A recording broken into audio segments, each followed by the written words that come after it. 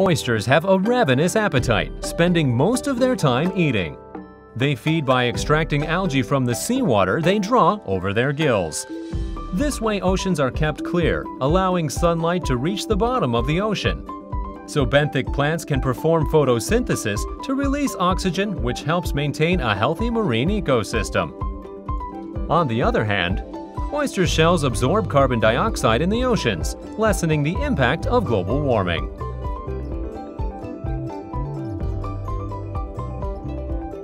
When oysters aggregate, they slowly form an oyster reef, which provides shelter for crabs, shrimps, mussels, fish, and other marine organisms.